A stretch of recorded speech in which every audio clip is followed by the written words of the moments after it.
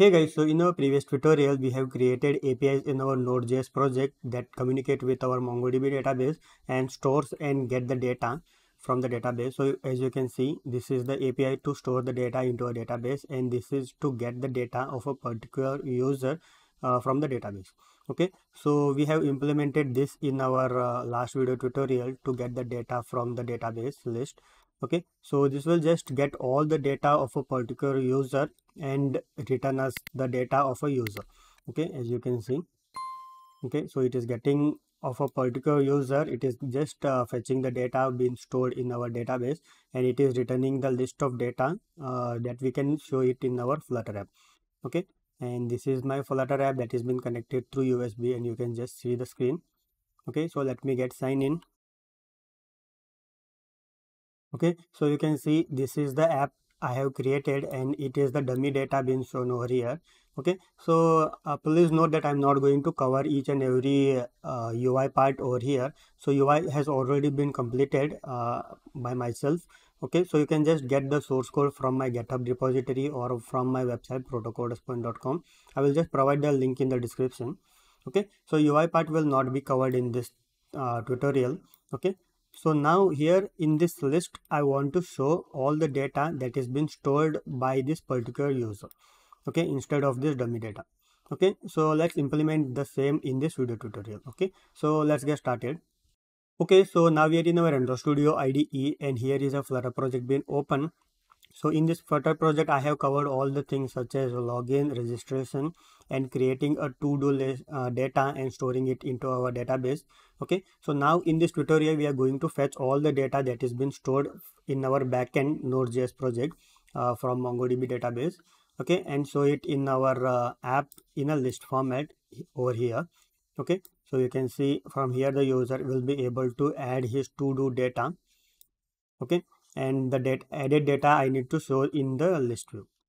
Okay, so let's get started. Okay, so before getting started, let me show you the UI thing that has been done by me. Okay, so here as you can see, uh, I have created a random list of items by making use of list generator. Okay, so I'm just generating 10 data and being shown over here. Okay, and then so over here, so this is the UI part. So I have a container. So inside container, I am just showing a circle avatar size box. So let me show you side by side. Okay, so here as you can see, there is a circle avatar icon. There is a text, and there is a one more text over here.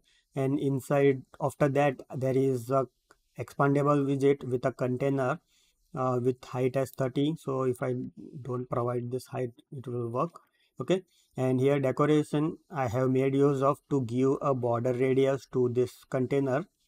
Okay, and then there is a padding between the items. Okay, and then by making use of item builder, I am just showing all the data that is being generated in this list of items. Okay, so here I am just making use of a package called as sideable, through which a user will be able to slide to delete the item from the list. Okay, something like this. Okay, so for that I have added a library that is Flutter slidable. Okay, so you can just need to add this thing. Okay, and then here I am just showing the item that is being generated, that is the index ID. So item of index ID. So this is the thing. Okay, and there is an icon and there is a leading icon being shown in this list of card list tab. Okay, so now we need to hit our database to get all the real data of a particular user and show it in the list. Okay, so let's get started from here. Okay, so now to get the data from our MongoDB database, we need to hit our backend API. So we need to hit this API. So for that, in our Flutter project, we need to create a function that will hit our API. Okay, so here somewhere over here, I can just create a function. Okay, so here I will just create a function by name get to do list, and here I will just pass one parameter that is the user ID. Okay, and this function will get called immediately as soon as this dashboard page will get opened by the user. So here, from here, I can just call this and pass our user ID. Okay, and you might be wondering from where this user ID is coming if you have not watched our previous tutorial. Okay, so here, whenever the user gets signed in into our app, and you can see, so it is user has been successfully signed in, and the backend login API will give us a token of a user, inside which all the details of the user will be get stored. Okay, and the same thing is I'm storing it in our shared preference, and the token is being passed to our dashboard page. Okay, and here the token is been decoded by making use of JWT decoder, and from that I'm just getting the user ID and storing it in this variable. Okay, the same thing I'm just passing it to this function now. Okay, so now let's make you hit to our backend API. Okay, so we need to hit this API, so let's create a configuration file of that URL.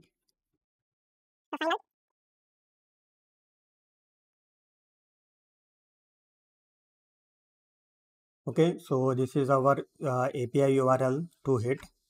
Okay, so we need to hit this API from this function.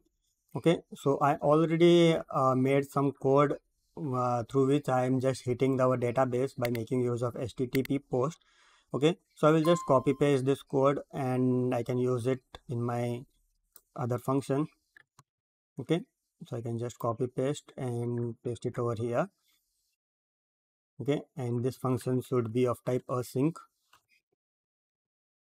Okay, the post method, and here I need to call our get to do list. Okay, and let's check our backend API. So let's check what it is accepting from the front end. As you can see, it is just accepting one parameter, that is a user ID. Okay, so here in body, let's pass only the user ID. Okay, so here in the body I'm just passing it by making use of JSON encoding, and we will get all the data in this JSON response. Okay, so we get status as true, and in success we get all the data of the user. Okay, so let me open my MongoDB compose.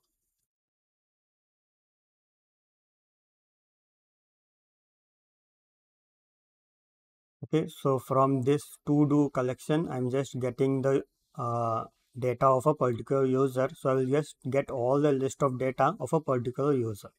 Okay, in this to do.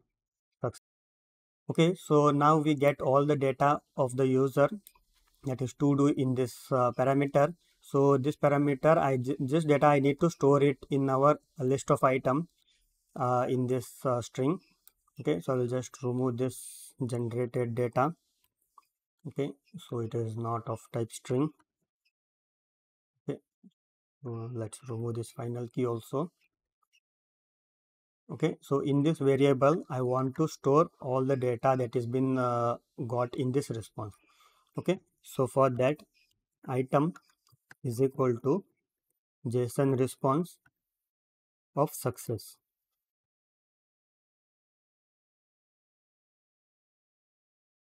Okay, and then let's call set state to update the UI. Okay, so now let's use this. So I have already used them in the list view builder. You can see item count. If item is null, then the list will be empty, else the list will be shown to the user. Okay, so number of items in this list. Okay, and then here you can see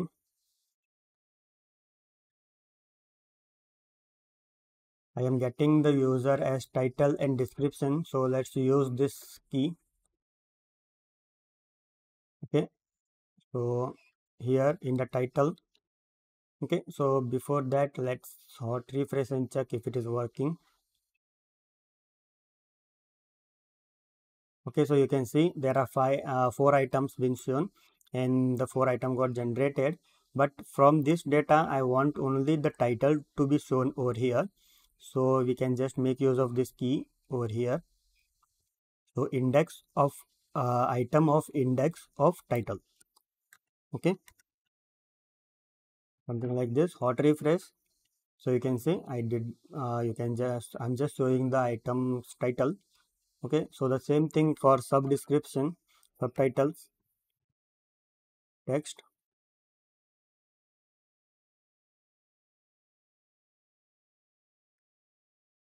Okay, and the data is description, DESC. Okay, so hot refresh, let's check. So you can see I got the item over here. Okay, and then so it is completely working now. Okay, and now whenever the user adds one more items, means if you want to add one more item, then I need to just hit this function to get the latest data. Okay, so after adding the data I need to do that. Okay, so here add, and once the data got added into our database over here, so success true, I will just call this function again by passing the user ID.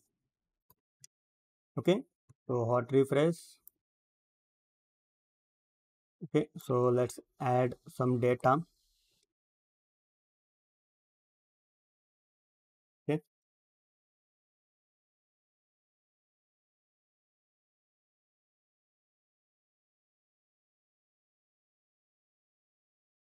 okay, so I'm just pressing on the add button. Okay, so you can see the item got added into the list. So let me add one more.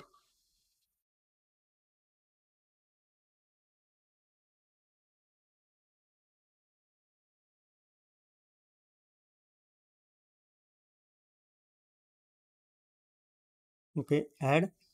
So you can see the item got added into our list of items. Okay, so that's all for this video tutorial. So in our next video tutorial I will just cover this delete option by which a user will be able to delete the item from the list, and also the MongoDB database. Okay, so thanks for watching. Please do subscribe. Protocol Response. Thank you.